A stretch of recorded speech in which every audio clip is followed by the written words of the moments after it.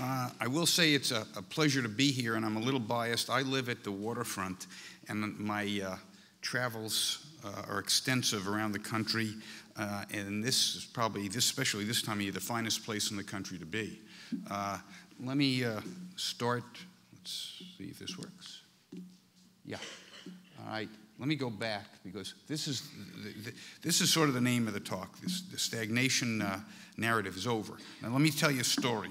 I had to give a speech on November 10th, and on the evening of November 9th, this was the name of the speech, and I was, out of state giving this talk, and I read it, and I stayed up till 2 in the morning rewriting it, because, like you, I expected a Democratic president and a Republican Congress, and I don't know if any of you like football, but essentially, I'll just. This is what after November 8th, this is what I essentially named the thing. And again, I think I had some help, I don't know.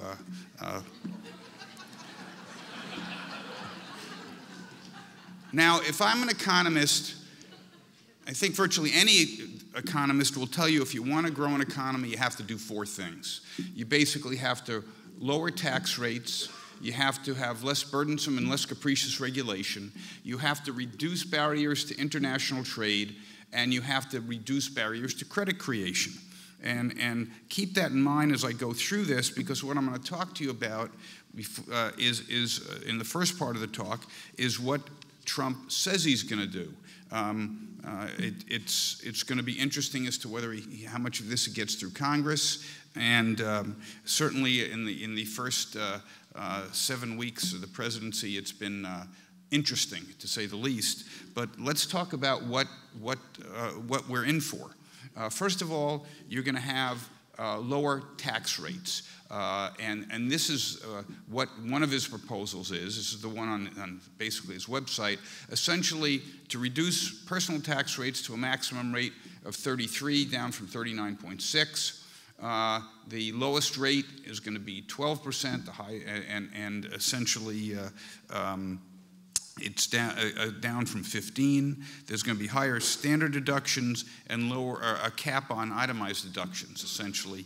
But the big news is corporate tax rates. He's talking about reducing corporate tax rates from 39 to 15 and having a repatriation tax on cash outside of the country of only 10%. And that will incent a lot of people to bring back a lot of money.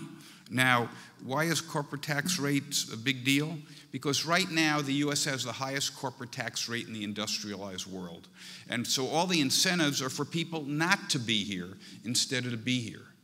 He's talking about reducing the U.S. corporate tax rate, so it would be the lowest tax rate in the industrialized world. And if that were to happen, that would be a game changer in terms of where corporations locate, where they choose to expand. And that's a major part of what he wants to do. In terms of regulation, he wants to reduce regulation, repeal parts of Dodd-Frank, which essentially are constraining lending, and obviously he's going to do some pretty draconian things to the EPA. And here's why. This is something called economically significant regulation, is a regulation that has more than $100 million in costs. And you can see that it's really increased significantly, especially under President Obama. And Trump thinks that has been a constraint on the growth of the U.S. And he's probably right, quite frankly. He is also talking on top of that of massive infrastructure spending, and that would create a lot of jobs in construction, steel manufacturing, transportation, water, telecom, and energy. And quite frankly, both parties kind of agree that needs to be done because our infrastructure, our roads, our bridges, our airports are falling apart. If you've been around the world, you can see the difference in the industrialized world anyway, between our infrastructure and the infrastructure of the rest of the world. And so that essentially is likely to happen and happen fairly quickly.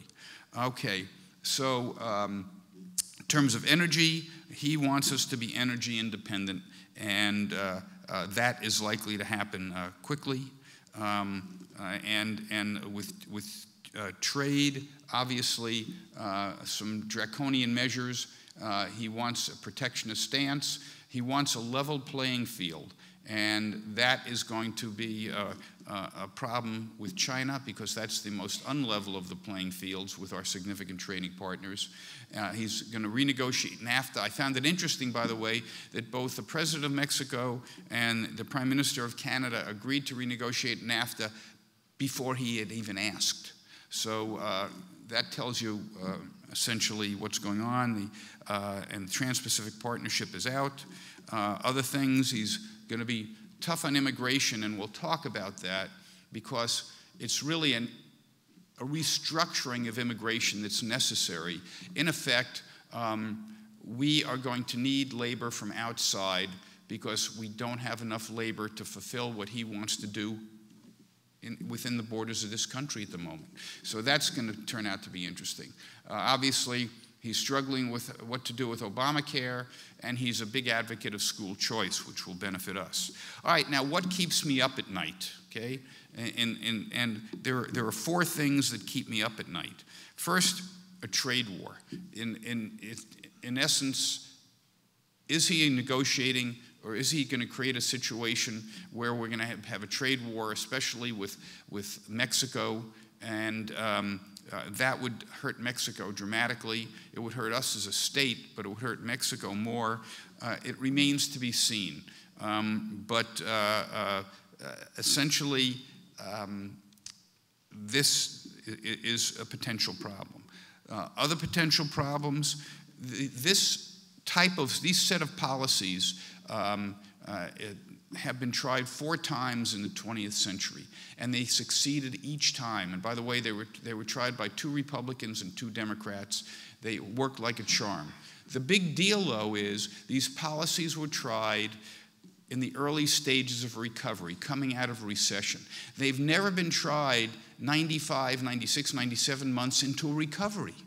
And so it's going to be interesting to see what happens when you are driving an economy into essentially hyperspeed, well into an expansion.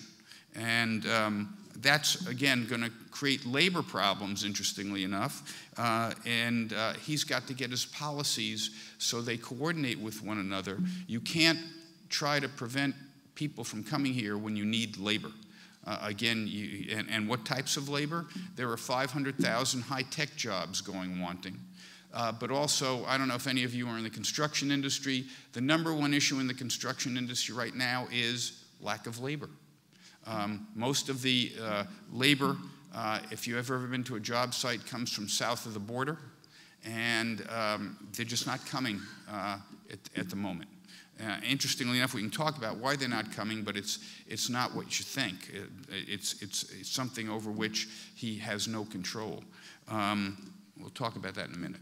All right, so there's something called potential GDP, where the economy should be if all its resources were properly employed. And this is, you can see that the blue line, which is potential, and the red line, which is actual, deviate. Let's take a closer look at it. In this cycle, the difference between actual and potential was very, very high coming out of the Great Recession. And again, years later, we're still below potential GDP. That gap will close rapidly under Trump's policies, especially, again, if the tax policies occur and there is no trade war. Okay. One thing, though, that you have to be aware of is that only part of what he says he's going to do is is possible to accomplish. At the end of World War II, 50% of all the jobs in this country were manufacturing jobs. 1975, about 22% of all the jobs in the country were manufacturing jobs. And now, basically a little more than 8% of all the jobs in the country are manufacturing jobs. The US is a country that produces more services than goods. It's reliant on we just don't produce things anymore because it is more cost effective to have them produced in other markets. What Trump is doing will be a holding pattern in terms of keeping jobs here, manufacturing jobs here a little longer, but this is a trend that is not likely to be changed in the long run. All right, so again, you can expect faster growth in jobs and GDP. You can expect higher interest rates. You'll probably get that today, as a matter of fact. Inflation's going to be higher, not hyperinflation, but certainly probably around 3%. You're going to get higher after-tax profits. You're going to have a higher deficit. International trade could flourish, but it depends on what his policies finally turn out to be. And again, we are going to be in a situation where we are going to be perennially short of labor, just the opposite of what we've had. And for millennials, that means they're actually going to have to go to work, but we'll talk about that a little more. Okay. Now, you're also going to have a larger military. State taxes are going to mostly go away. Political correctness, in case you haven't noticed, has sort of been on the decline. And it would be almost impossible for any president, regardless of whether Hillary got elected or Trump got elected, it would have been impossible to get through the next 4 years without a recession. I shouldn't say impossible, it would be a low probability event, and here's why. The longest recovery in US history is 120 months. We're at month 95 now. The chances of getting through another 48 months without a recession, very, very, very low probability. It would be unprecedented in our history. So again, we're facing a potential for significant positive change in economic growth. It's too early to determine, though, how much is going to get through Congress, but if done correctly, this is going to make a significant difference, like it or not. And you'll see from consumer confidence surveys, consumers, whether they like Trump or not, are real happy about the perspectives for the economy, the prospects for the economy. All right, so let's talk about what's going on now. I wanted to give you that as background because there's been so much garbage floating around the news, you really don't know what you're looking at. So, can the expansion last? Okay.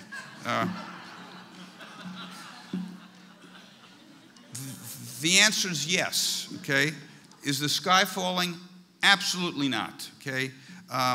Now, oops, let me go back one.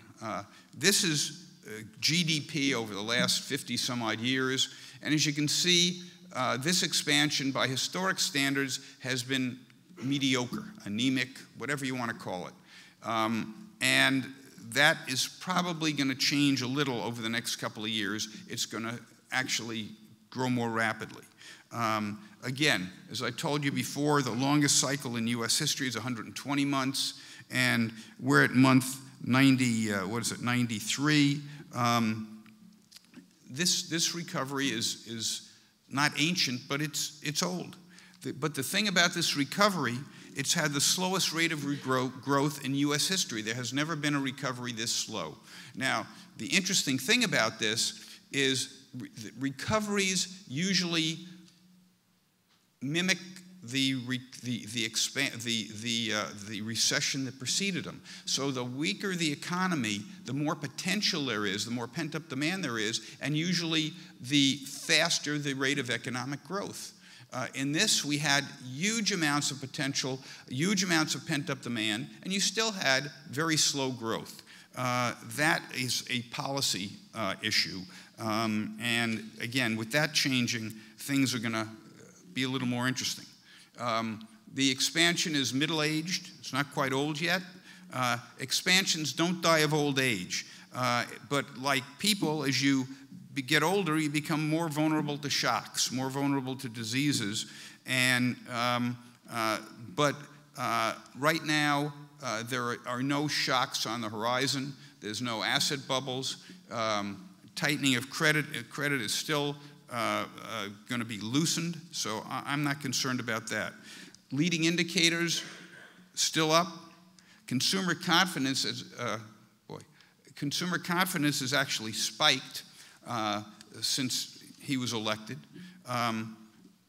The Treasury spread, this is the most constant indicator of a recession, and that's the spread between 10-year bond rates and a 30-year or 3-month bill rate. And again, when the yield curve inverts, that's sort of a historic sign of a recession. We're nowhere close to that. From this, the New York Fed has created a recession indicator. And as you can see, they're thinking the odds of a recession over the next year are somewhere around 4%. So almost, in economic terms, that's almost zero. So the economy should continue to expand in 17 and 18, and the rate of growth should be higher this year and next than it has been, especially once the policies get through Congress. The only thing that bothers me right now, there are excess inventories, especially in autos. Even with that, though, the age of the auto fleet continues to get older. People are keeping their cars longer, and that, to me, suggests that it's not that much of a problem. All right, so let's go through the economy quickly. First, debt burden is low, okay? And by that I mean there's something called the financial obligations ratio, and that's how much of your current income is used to pay for previously accumulated debt. And as you can see, that's way down. We're back where we were in the early 80s. And so that means consumers have gotten their house in order. Secondly, is consumer credit. The upper line is two things. It's auto loans and it's student loan debt. And we'll talk about that at more length in a couple of minutes. The bottom line is credit card debt, and credit card debt today is lower than it was in 2007. So again, it's a sign that consumers are playing things closer to the vest. They learned something from the Great Recession. They're getting their financial house in order, and that's going to hold them in good stead. Consumers have a lot of liquid assets at this point. There's no irrational exuberance. Net worth is improving. Real income is up. Inflation's low. There's no capacity issues. The government is not a drag on the economy anymore. Fed policy is going to continue to be expansive. The last thing the Fed wants is a recession. What they're doing now is they're trying to get some bullets in their gun. And by that I mean they have to have interest rates high enough by the time a recession does strike a few years down the road to actually cut rates at that point to help alleviate the problems. Housing prices are up, but only modestly or moderately. And so the probabilities of recession are, in my opinion, very low. And the effect of the election is this could get interesting. In fact, it already has gotten interesting, obviously. All right, let's talk about Arizona, Greater Phoenix, and specifically Scottsdale.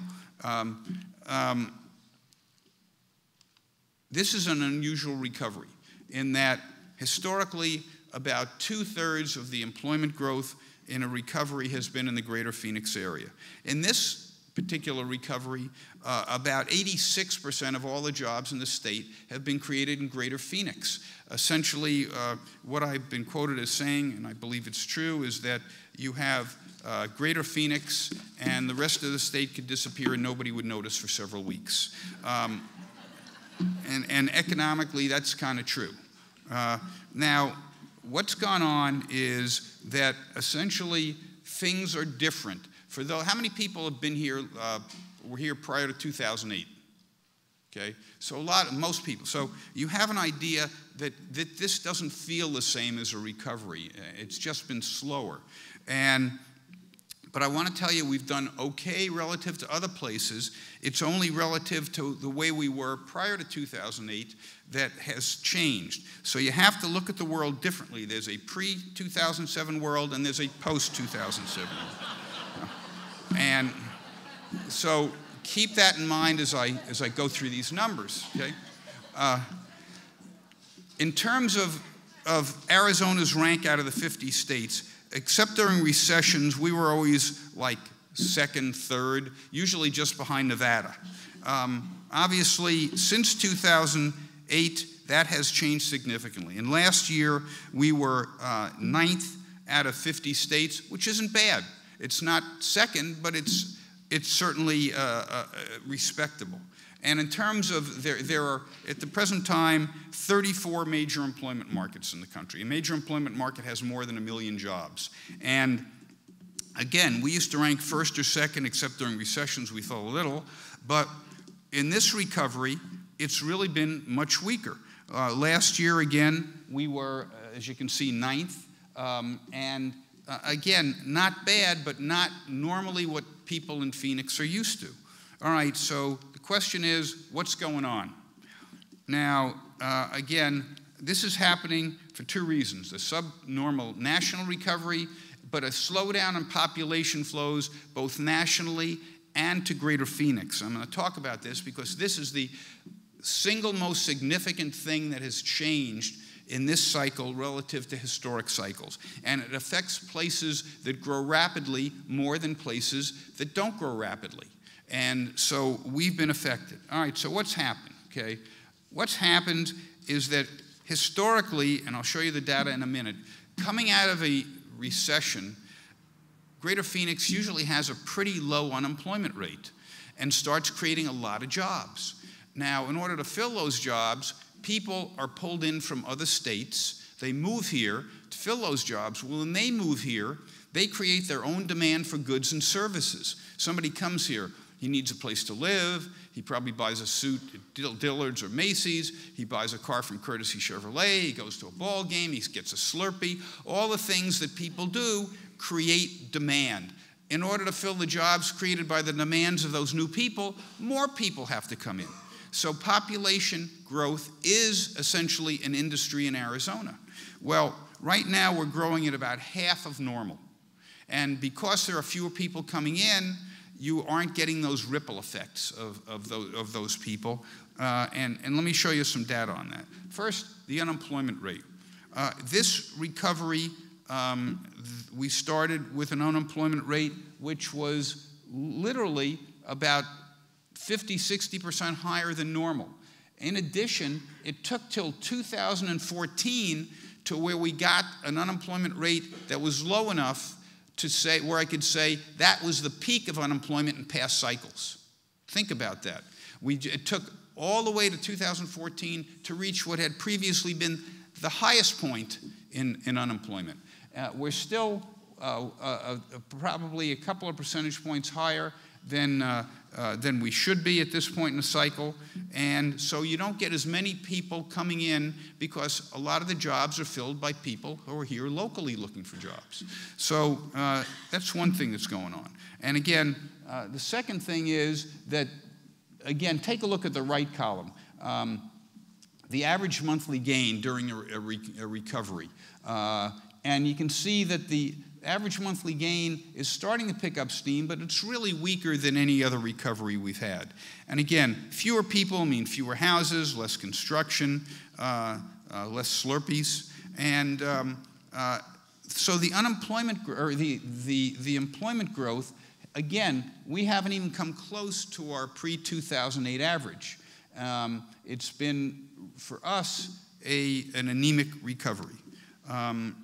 Now, something else you ought to think about, if one of the things that's happened here is the labor force participation rate, and that is the percentage of people 18 to 64 who are in the labor force has really fallen off a cliff. It's gone from basically about 69% to about 62%. And it's much worse here than nationally, because nationally is the blue line. And so you could say, what's happening? Well, there are a lot of people who simply just threw in the towel, said, well, I can't get a job, I'm not gonna, I'm just not even gonna look, so you're out of the labor force. Trump's plan, if it is to work, has to get a bunch of these people to say, you know, it's real easy to get a job, wage rates are going up, I'm gonna start looking again. And that potential exists. And again, that also says to me in Phoenix, there's a lot of excess labor that needs to, again, get re-engaged, and that's going to prevent a lot of people from being sucked in from the outside because they can be filled locally. And again, that suggests to me that the relatively slow growth in Phoenix is going to continue a while longer. All right, so let's take a look at what we're talking about. There were years when essentially, if you take into account births over deaths, there was net outflows of people in 2010 and 11. We're now growing, but again, 1.7% is, again, about half of normal for this point in the cycle. As you can see, my forecast, the U of A's forecast, the Department of Administration's forecast, all very close. Still, relative growth is going to increase, but very slowly. Let's take a look at why. We took a look at 2001 to 2006 and compared that to 2011 to 2016, and what we found out was really interesting. Movers from abroad down over 18%. Movers from other states down a third, and movers from other countries into the state, or from other counties rather, down about 14%.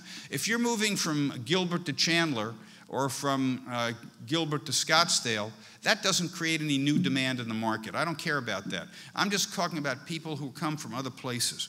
And that's down literally about almost a quarter from the earlier period. And then on top of that, of the people moving, we captured 8.1% of everybody who moved in 2001 through 2006. We're down to 3.6%. So fewer people are moving, and of those moving, we're capturing a lot less of them. And that is the problem. We also took a look at like individual years, and you can see that in 2000 we essentially, of all the people who moved from outside the local area, which was 7%, it's now down to 4.3%. So essentially a big drop in those people who are moving. And the Arizona capture rate has literally fallen in half. In 2006, 1 out of every 10 people who moved in the entire country ended up in Arizona. That's phenomenal. It's down to about half that at this point. But again, that's the issue. The issue is not only national in nature, but essentially because we're not creating as many jobs as we did, and there still is excess labor in the state, we're not getting as many people moving here. That will change a little, but it's going to change slowly. Again, it's going to change slowly until, or excuse me, because it changes slowly, we're going to have less demand for single family, for office, for construction, and for, again, jobs in general. So again, we are, again, 8th in population growth, and that's great, really is. It's only when you compare ourselves to what we were prior to 2008, it becomes problematic. And again, population change, as you can see, is way below normal, but at least it's picking up. That's good news.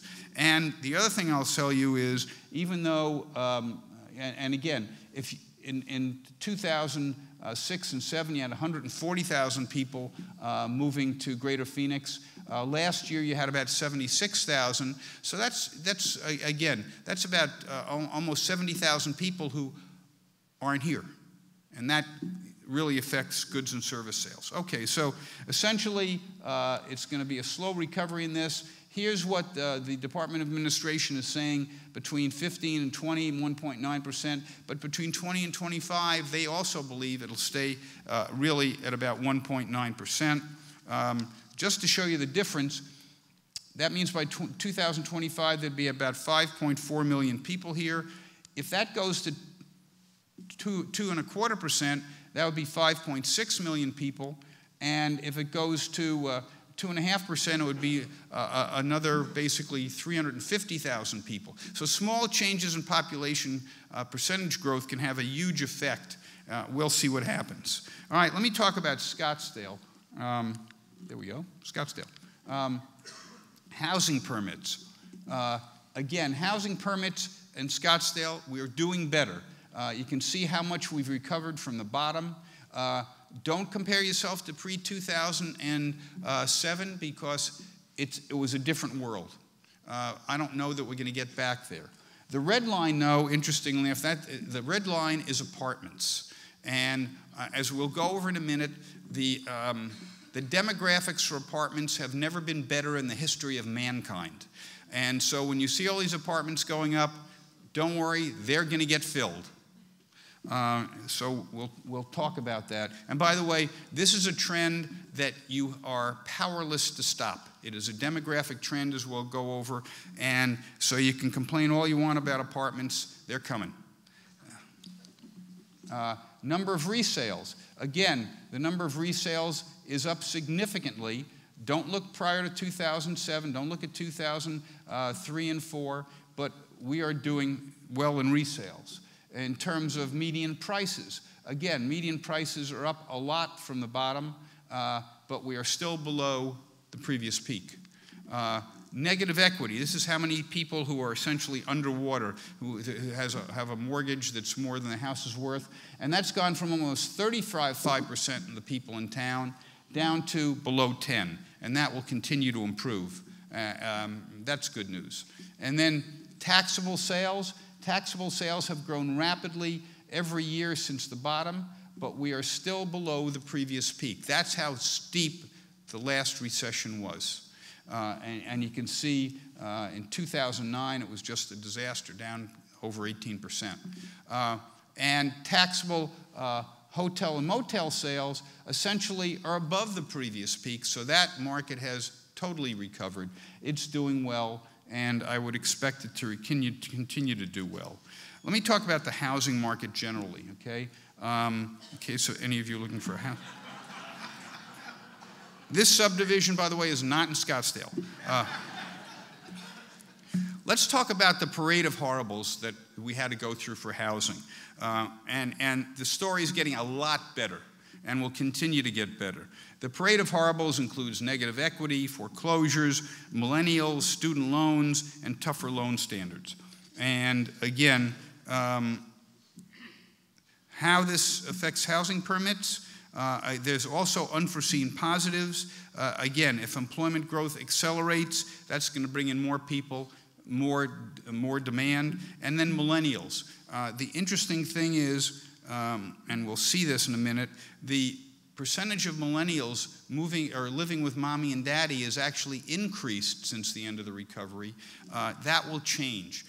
Again, this quote-unquote labor shortage I'm talking about, which you'll think I'm nuts now and maybe the next couple of years, but we are going into a period of basically a perennial labor shortage. So wages are going to be going up, and jobs for millennials who really took the brunt of the hit on the economy, that will change. And by that I mean they were brought up in a period of plenty. They go to college, they get out of college, and there's no jobs. And so that's why their perspective is very interesting. For those people in this room, you were brought up in a time of plenty. You got out of school in the 70s or 80s. You had plenty of jobs. Your kids, the millennials, didn't have that. They got out, no jobs, sorry.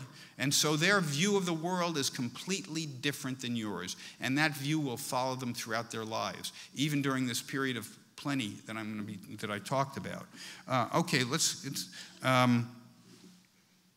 okay. If you think you're going to have 2% population growth, there's demographic demand for 33,000 single-family units a year over the next decade. We just had a year where we had 18, and that was a great year.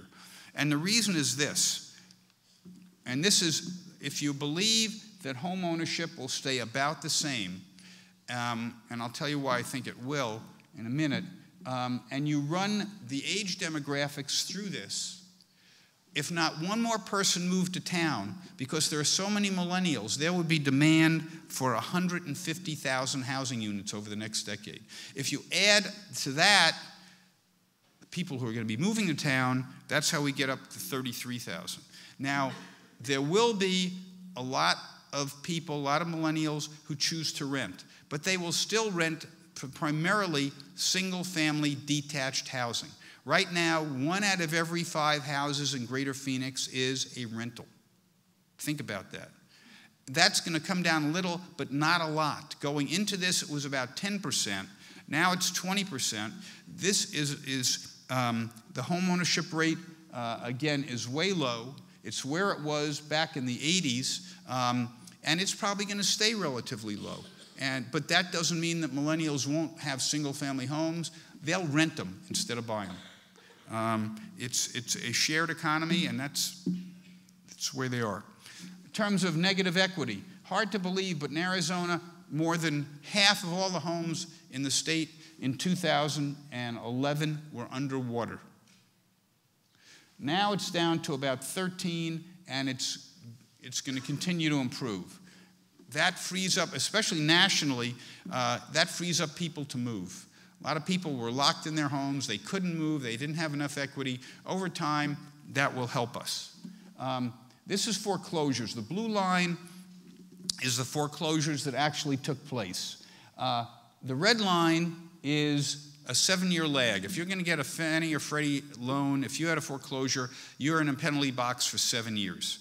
And you can see that we're in about a little past the middle of all those people being able to re-enter the housing market. That's a positive. Now, this chart and the next chart show that you should never believe anybody who gives you a presentation with a lot of charts, okay? So you look at this, in 2012 is 100. You say, wow, look at that. Mortgage availability really has improved. Well, let's go back a few years and take the same thing from 2004. Same chart, except we went back to 2004. Looks a little different.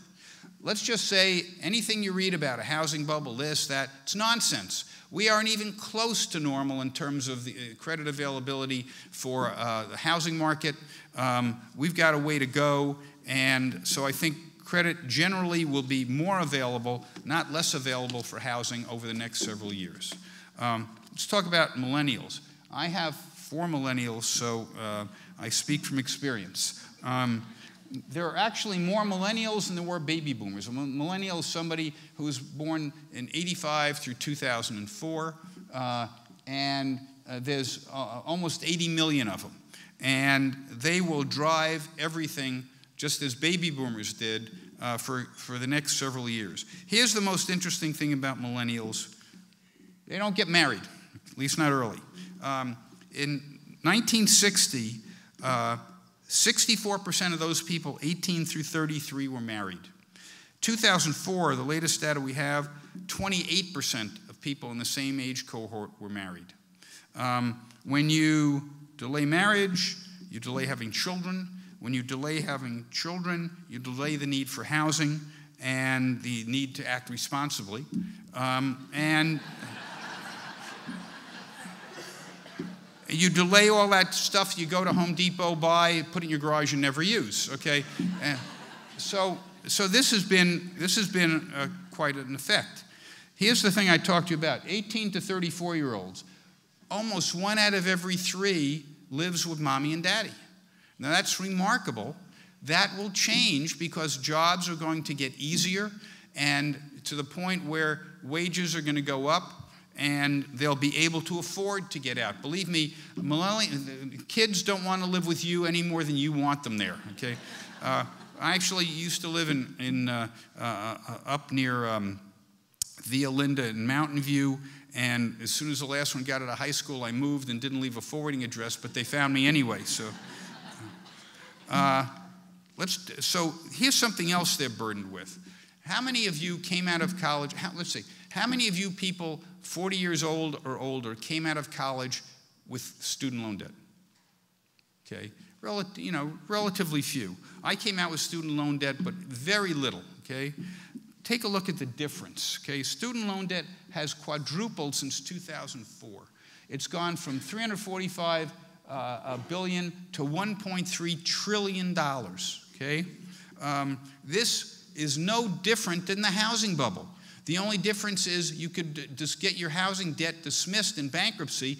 Your kids are stuck with this. It really is tragic in a lot of ways. And if you want to know why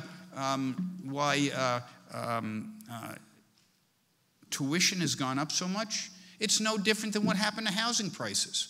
They can. Why do they raise tuition? They can, because they think it's free money, and it's really unfortunate.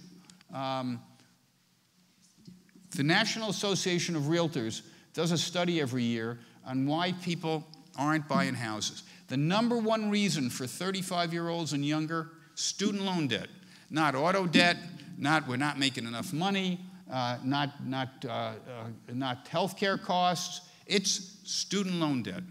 And I could go into the numbers on student loan debt. It's going to take a while to work that through. This is not, for most people, it's not postponing a house. It's not saying we're never going to be in a house. For most people, it's we're postponing a house, and the house we buy might be a little smaller than we'd otherwise like, simply because of the way the numbers work out. So this one is, to me, the biggest problem, and it's going to take a while to work out. Again, if you're paying your student loan debt, you're not buying a house, you're not buying furniture, you're not buying beer. Well, maybe you are buying beer. Incomes had better be higher because of their degree. If your kid goes to school and he gets a degree in a marketable skill, great. If your kid is a Russian literature major, he will be the most educated sales clerk at Macy's, okay? And that's not what you want $100,000 in student loan debt for. Okay, let's move on. So housing is likely to continue to recover. Oops, wrong one. As you can see, the estimates are 20,000 this year, 23,000 next. That is not bad at all. It's a good recovery. One of the biggest problems, I said, is labor. It now takes 9 months to build a house. It should take 6. The #1 problem for home builders right now is a shortage of skilled labor. And that labor comes from south of the border. And if I had a wish list, #1 on that wish list would be getting work visas for skilled construction labor from south of the border, because otherwise it's going to affect rapidly growing places like Arizona. All right, multifamily. This is what's going near Kierland, by the way. Just so let's take a look at the demographics. You have baby boomers, and because of baby boomers, you've had the huge demand for apartments in the 80s. Take a look at millennials. There's more of them, and it's a longer pattern. So you're going to have a lot of demand for apartments way out into the 30s, to about 2040. This isn't going away. And especially since homeownership rate is lower. Now, not everything built is going to be $2 to $2.50 a square foot per month in rents. Most apartments will be worker housing, $1.40, $1.50 per square foot, and you're going to see a lot of that throughout Phoenix. So you have this huge demographic demand from millennials, but also keep in mind that there's a huge demand for retirement housing because so many people are turning 65. Baby boomers, again, are now, you can see the blue, they're about 2/3 of the way through turning 65. What's going to happen? Those who do have equity in their homes, and a lot of them have their homes free and clear, a large percentage, a reasonable percentage of them will sell their homes, move into a rental unit, and essentially live their lives out on the equity in their home. Or they'll sell a more expensive home back east and move to a retirement community in Arizona, and that will create demand for rental units as well. So essentially, you have millennials, there's a ton of them. Because they're delaying marriage, they're in apartments probably 6 years longer than baby boomers were. And you have baby boomers who are going to retire, some of whom will end up in apartments. And so you have this demographic wave that's basically has apartments written all over it. this is something else that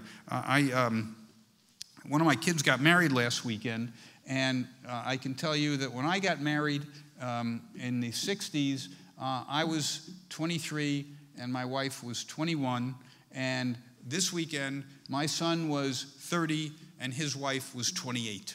And that is pretty typical of what's going on, just the delay in marriage. And that isn't changing. That isn't changing. Okay. I guess something else I had never thought about. Just you think about technology and its effect on. You all know about birth control, but I have a cousin who's about 35, and she's a doctor, and she hasn't gotten around to getting married yet, and so she's having her eggs frozen. It's just the technology has changed essentially the need to get married early, and the economics of getting married doesn't work the way it did for baby boomers because of what's going on in the economy. So it's interesting. Multifamily rents last year went up more than 7%. You don't get a 7% increase in a 2% inflation economy unless there's a supply-demand imbalance. So we're short of apartments. Vacancy rates are likely to stay low, which means that demand will continue. Again, you can see that absorption and completions are pretty well balanced. And with everything you read in the paper about all these apartments, it's a relatively small number. And it's not a number that's not going to be absorbed pretty quickly. Let's talk about office.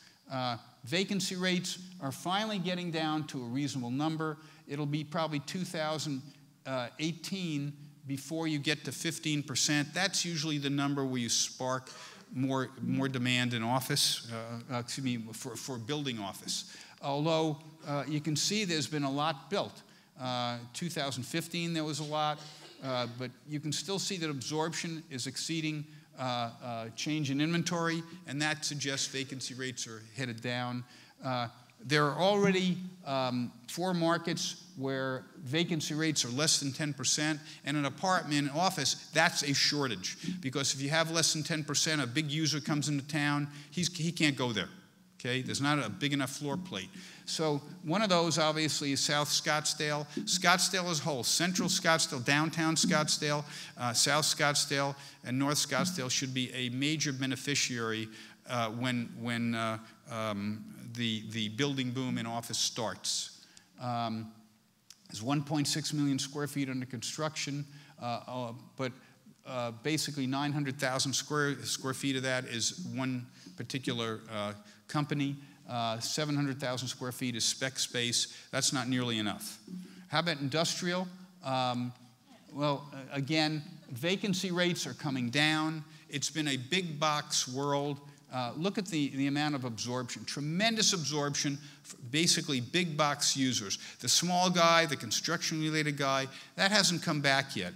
But the absorption is still way in excess of the change in inventory, and again, strong demand for industrial as well.